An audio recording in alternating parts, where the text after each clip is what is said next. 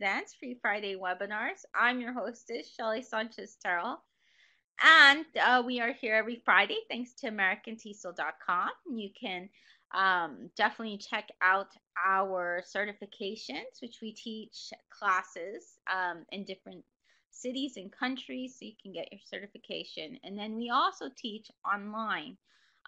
We have teaching with technology certification, a certification for teaching young learners, for teaching advanced TESOL, and also teaching business English.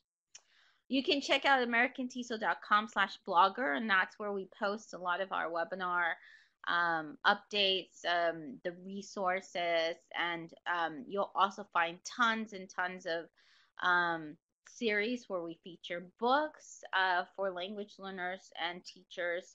We also feature different types of apps and technology of the month. Those are some of our new series. So you can check out a lot of that on the American TESOL blog. Today we're going to talk about outdoor learning because around the corner is summer in some countries. I know it's just the start of winter in some other countries, but in those countries it's usually a really good it's really great to go outdoors as well. So if you're able to go outdoors and you are teaching in some of the few months, then you can take your students outside for a few lessons. That really refreshes the mind, that really gets them excited, and it's a great way to change the environment without really having to spend any money or having to really do much to your classroom or anything drastic. So even something like getting your students to have a class discussion outside or just read outside is all a wonderful way to really get them engaged. Some people will teach courses that are not required. So, for example, or they are, but that students don't necessarily want to attend. There's a lot of low motivation at this time because some students just want to be outside and they want to be playing. And so this happens when you're teaching, for example, summer school, or if you're teaching English and students are forced to go to like an English summer camp or any kind of camp like that, then a lot of times their motivation is very low. And I know that's something that I've experienced before too. So having some way for them to really have outdoor adventures and learn a lot is really a great way to make it to where they'll actually participate and they'll actually learn a lot more. It's a great way to also introduce play inside your curriculum. And play is for all ages. It's not only for very, very young children. Often we think of play for very young children, but there's a lot of ways that adolescents and teenagers can go outside as well and do a lot of learning through play.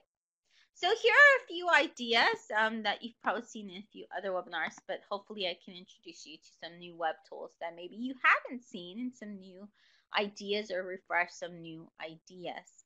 And I think that's, so Peggy George mentioned something really important inside the conversation, that it sometimes, in some places it gets really warm, and we do have a lot of warm places here represented today. We have Greece and Brazil and Italy and Phoenix, Arizona. And so all of these places can get very, very, very hot. And so there are precautions you have to take.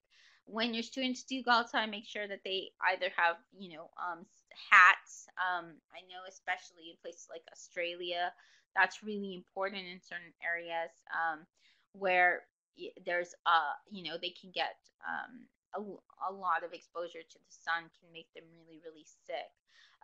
Also, you can have, for example, students make sure that they have their sunscreen on as well. So sunscreen, anything to protect them from the sun. Make sure they wear light clothes so they don't get dehydrated. Make sure there's water is all really important when students do go outside for play.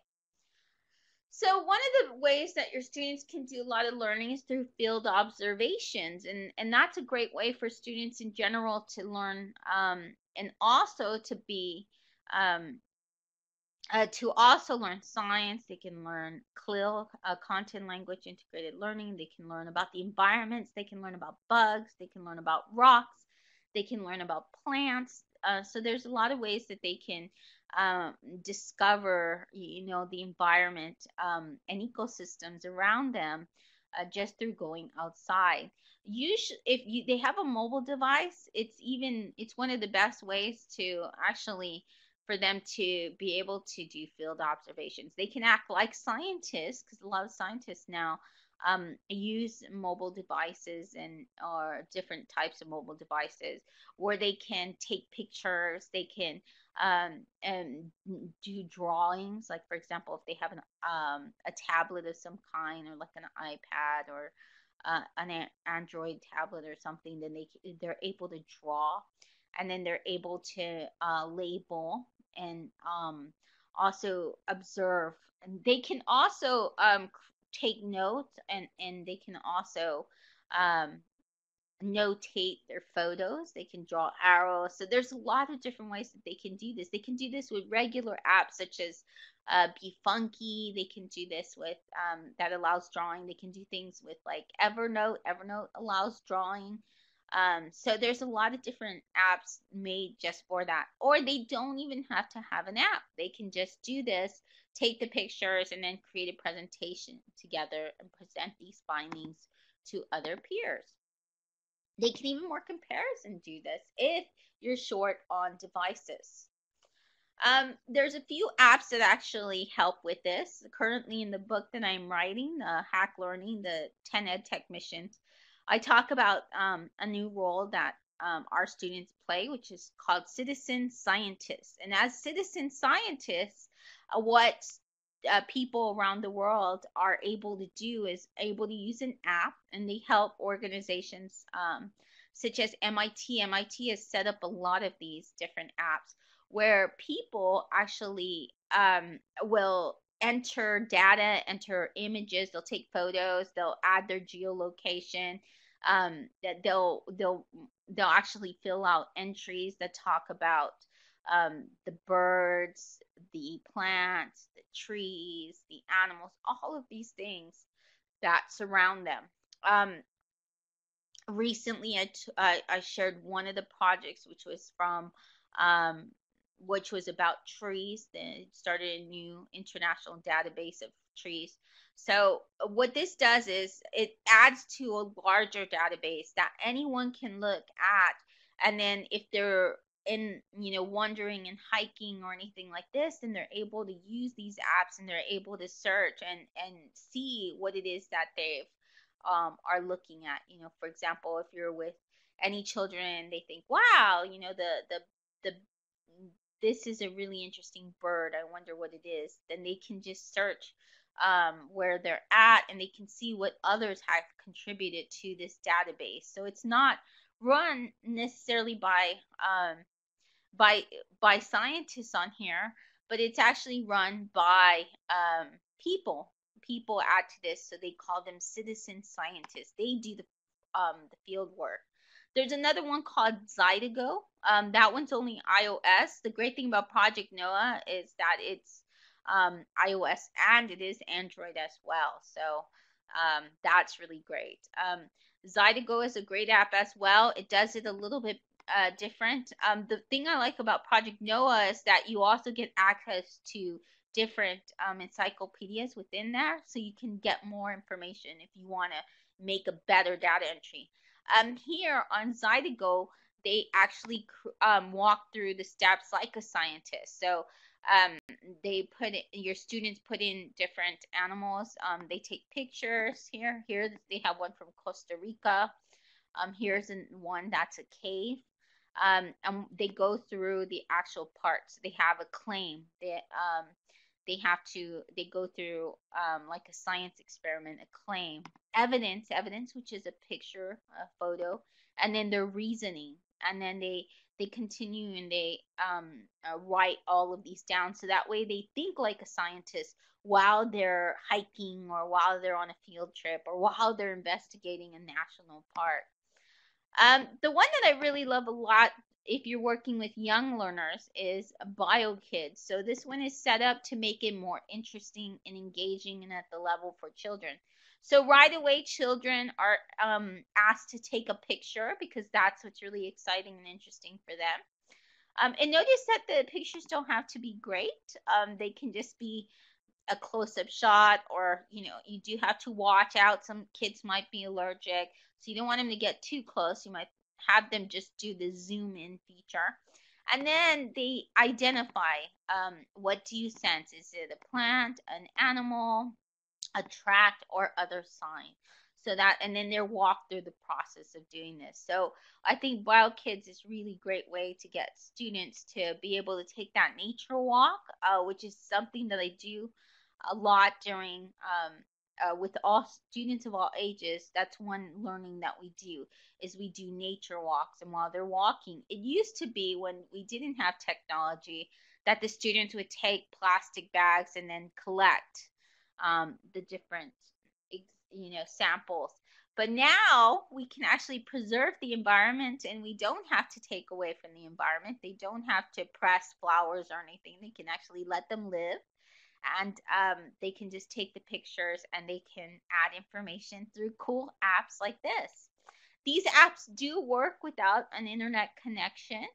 You can fill them out, and then once you are connected to the internet, that data will be stored. So once they are downloaded, and you do need the internet to download them, then when it goes up, then it can be filled again.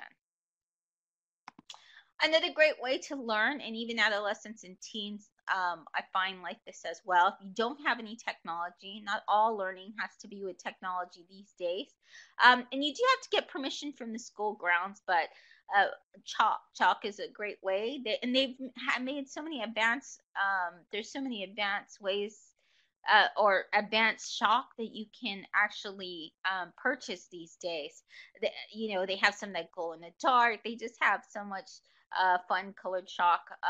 And there's a lot of artists that actually work with chalk now, and do graffiti artists and stuff that will actually do things on sidewalks and things like that too. The great thing about it, as Peggy George mentioned, is it's easy to wash off as well. For this kind of work, you might want to get students, and even in the summer, if you run a summer program, something that we used to do is, you're bound to get a little messy. So if you're doing any kind of artwork, or working with clay or dirt or dyes or anything outdoors, you may want to get your students to have aprons. So that's something that we do in a lot of the elementary schools I've worked with as well. We've had students have their own aprons that they've designed at the beginning, or their own t-shirts, big t-shirts, so that way they can put that over their clothes and they don't get dirty. And it's great for you as well as a teacher. So if you have fancy or nice clothes, then you can always have something that you put on, and that you don't ruin those nice clothes as well. So there's a couple of ways to learn. You can learn math, of course, and then hand-eye coordination, and it's just fun in general by playing hopscotch. You can do vocabulary challenges where you pair students. They work in pairs, and one student draws something and the other guesses what they're drawing. So it could be part of a vocabulary, some kind of vocabulary they've learned in the classroom. It's a great way to review vocabulary. And then they just switch off. Once one gets it, then the other one switches off. They could do one of my favorite games, which is win, lose, or draw, or like Pictionary. So students can actually, you can give them little flashcards or something, and then they draw from the flashcard, and then they draw what it is, and then the other students try to guess what it is too. And then you can do students can write positive messages around the school grounds. You'll have to get permission for that, but that can be a great way to really enhance the school culture and really get people around the school building to just be excited and happy, by finding inspirational messages that students have decided on. They can also take pictures of those and add them to a social media campaign. You can have a hashtag and then just add those and encourage have inspirational messages. They can also have draw relays where one, you have them draw something, and then they have to go. You can have two lines line up. One gets the shock, they have to draw it, and then once you okay the vocabulary, what word that they drew, then they can go back. You can have them do a class or small group story where the first student draws something. The next student, it's sort of like charades, but with drawing. They add to the scene, and then they make a part of that story to go along with what they've drawn. So there's a lot of ways to have fun with shock. There's also playground mathematics. Students make different predictions as far as so it depends what kind of equipment you have on in your playground. So, for example, if they're swinging, you can determine, for example, students can make predictions. They can, for example, write, okay, if I push her in, if I push the person in the back, in the center of the back, then I believe they're going to go this amount of distance. So they predict depending on what they do. Or, for example, they could do it without pushing someone. They could actually have the swing, and they can decide, okay, if we raise the swing up this angle, then we think that it's going to go this far. Okay. They could do things like, for example, the speed at which someone will slide down, and they can make predictions based on the weather, their clothes. So there's a lot of ways that they can learn math in the playground.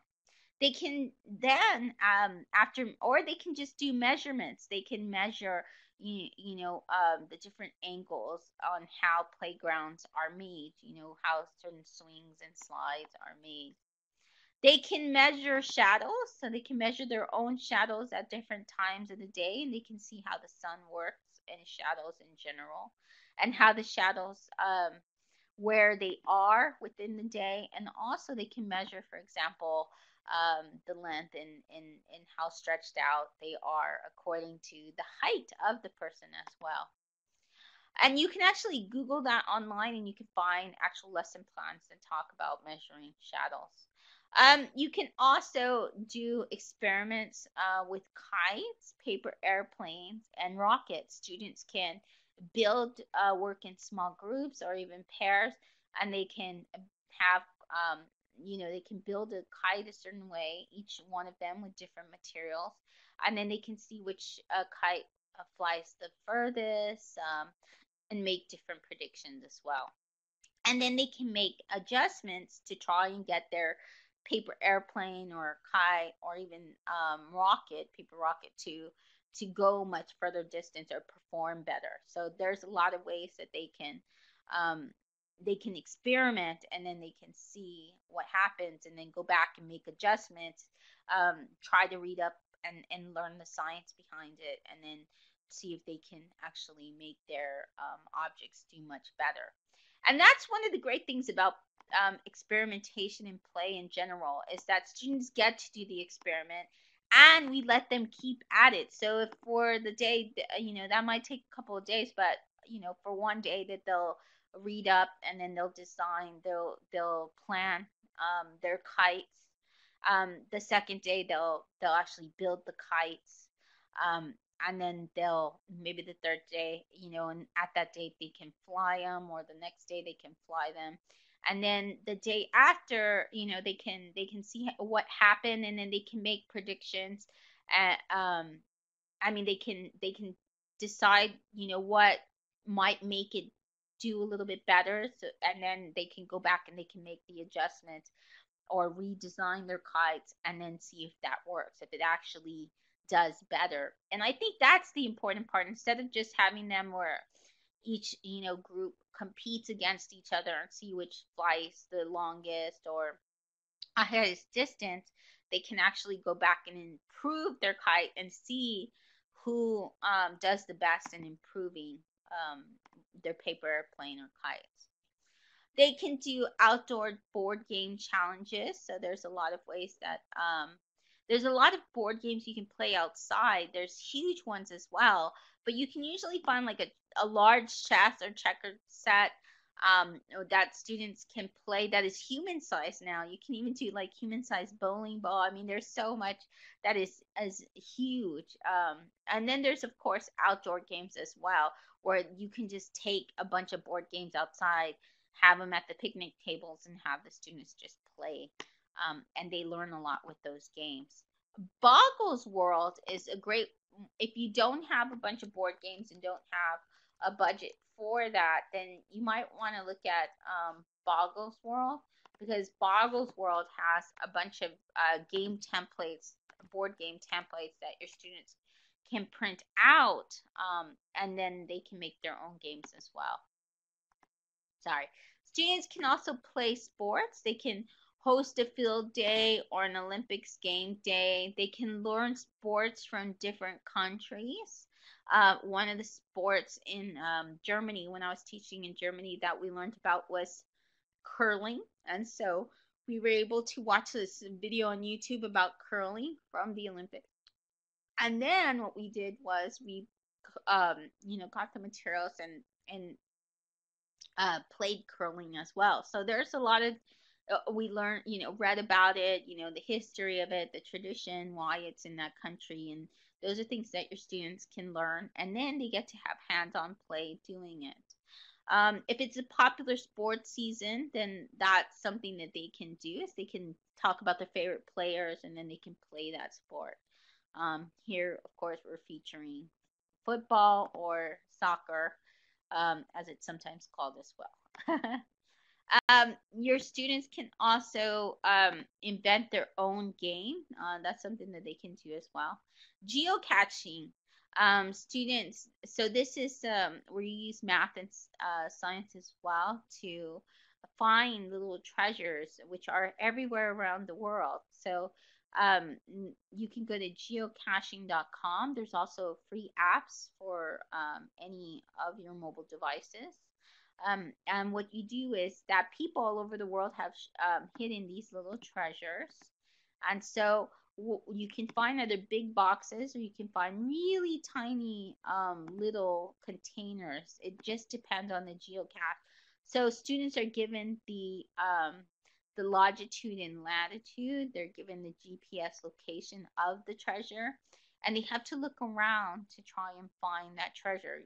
I think it's easier if you use a compass. That's usually, it works out a lot better than just using your phone, but you can use your phone as well. The apps have different clues written in, so you do read clues from other people. You can read their comments. That's how I find a lot of my geocaches, is that we actually look at the comments, we look at the clues, and we also use the longitude and latitude to try and find it. And this is what the geocaching location looks like.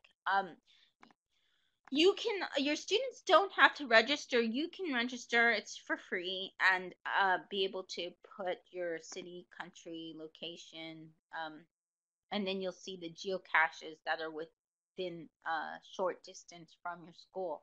Sometimes you can even, once you're registered, you can actually do where you yourself will add geocaches. You can create your own that's around the school, and then people can come and they can look at those geocaches. Students can, after they do the field observations or they go on the nature hikes, they can actually create their own digital books and scrapbooks and posters. It could be a nature book that talks and shows pictures and has articles about the nature that surrounds them in the school. Or the learning institution, a rock collection, what kind of rocks are around the area, and they can even collect these from their homes, so the things that are around their household as well. Bugs as well, they can take pictures. Christina says to keep away. Yes, exactly. So they can take pictures that are zoomed in. They don't have to go near the bug. So that's good. It's good to have also as well where students, if they're allergic, to make sure that they heed any precautions in case they are allergic to any bugs or plants or anything. Bird identification or plant and trees as well. Some great tools for that I've mentioned in the past: EduBunsey, EduGlogster, Canva, Book Creator, and ByteSlide are all great tools to do this. Even S'more could be good, but these are better for digital scrapbooks and digital presentations and posters. QR codes are a great way to learn outside or in and out of the classroom and have hands-on learning. You can find actually, I think a lot of different activities. I've done another webinar on this, and I think it's here. QR, shellyterrell.com/QR. I didn't write that down, but I should have. You can create interesting QR codes with visually, unitag, and QR stuff. Those are free web tools and apps to download on any of your devices. You can create scavenger hunts with QR codes. It's a great way to get students thinking, reading clues, and also using their thinking and problem solving skills to try and find the next clue. So a great way to set this up is through Kick a Clue. That's a good app for that. The Goose Chase app, or qrwild.com. That's where you set it up with different QR codes. And so if you use those, you can design it, and then students can go and they can just they need a mobile device that actually is where they can scan the QR code, and they can work in groups if you want, or pairs, so that way they're able to scan it. Sometimes I'll just have them use my QR scanner in one of my devices, and then they can take turns using that to do the scavenger hunt. You can have them instead do photo or video challenges. And recently on my blog, I put over 50 different, on my blog, you'll find 50 tools and web apps to conduct photo and video challenges. So you can find that on my blog right now. And this is what it looks like. So you can do different learning missions. Here's an example mission: snap a photo of sorry about that, graffiti you consider art, and then they can get some sort of points for that, or they can get a digital badge for that. You can give them different tools that they can use, one of the apps or web tools if you want, and then they post it on a blog. Or if you have a class at Modo or Schoology or Google Classroom, they can snap it on there too to show that they've completed the mission. And then they write something about it. So not only do they take a photo of the learning around them, but they're also writing. They're pairing it up with some kind of writing. And no, this is actually one from the past. So but they can do that. I've taken a break from teaching this semester and the summer to be with Savvy. So maybe in the fall when I go back to teaching again, they can do that again, my students. There's I Spy, as well as another game I've had different groups of learners play. So what they do is they take a zoomed in shot about an object or represent something, and then people try to guess what the picture is. Peers try to guess, and then they zoom out, and then they show what the whole picture really was. So it could be an object from home. It could be a great way to look outside the class in trees. They could do it of trees or plants, or they can do it of different types of shapes. Usually I associate it with this image. It's or show them different types of geometric shapes, and then they have to take a picture of an object that represents one of these shapes. And then I've had in a lot of occasions where I've actually been using classrooms that have document cameras. At my university, we have document cameras. So we can actually put the picture, we put the phone and zoom. It shows it on a projector, on the document camera, the projector. And sometimes if you have it connected to like an Apple TV or an interactive whiteboard, it's a great way to show that shot and then get the class to guess what the shape is. Poplet is a great outdoor app because you can take pictures outside. So if you have the Poplet app on your mobile device, you can take your own pictures from outdoors and add it to this mind map. So you can create a mind map of the pictures you take outside. So when students are investigating bugs or plants or rocks or maybe different types of weather phenomenon, maybe they're doing, for example, observing um, clouds. Maybe they take different pictures of the clouds and then they label them and discover what kind of clouds they are. That can all be great for a mind map, or things about the weather. There's so much that they can do outside, and Poplet is a great way to take pictures. They can even take pictures of the building, different parts of the building, and talk about architecture as well. Jump roping, and there's a whole webinar on jump roping games as well. Students do learn different vocabulary with jump roping chants, or they can do hand clapping chants as well. And that was a recent webinar that I think we did within the last year. And then, of course, there's traditional outdoor games that really teach students how to work together as a class, how to have um, sportsmanship, develop sportsmanship. Um, and so you can monitor these games or even work together. There's things like hide and seek or tag, which also develop social skills as well. So any of those traditional outdoor games that you played when you were little, Jack Be Nimble, Jack Be Quick, any kind of those games that you played are really great for students still, just to give them a break, get them to run around, get them to work together. Um, and, there's just a lot of great games that they can play that you played when you were younger. And it could give them a break from technology. So if you have them in all day and they're on computers or, they're learning with technology, it's good to have them go outside and do things even without technology. As I noted before, it's important that students are dressed properly. It's important that we also carry, if you're going to be there for a long set of time outside, if you're going to take, for example, field trip or something, it's good to have water, snacks, anything like that if you're going for a long period of time. Or to have this very, very nearby and know one of the students can be in charge of it or carry it outside. Or a student aide, for example, or your aide could do this as well, or you can carry this as well. There's a lot of different first aid kits. They're really inexpensive, and I know because I've had to buy a few for the baby. So they're not very expensive. You order them on Amazon. There's some that are not, that are pretty cheap. Um, they also have different types of things in case students get scratches, they get hurt, or anything like that. Peggy George makes an important note that some teachers aren't allowed to bring first aid kits on field trips unless they are prepared by a nurse. So make sure to check that out in your school. I know also as well that during the summer, a lot of times teachers are required to have different types of certifications in safety, like CPR certification.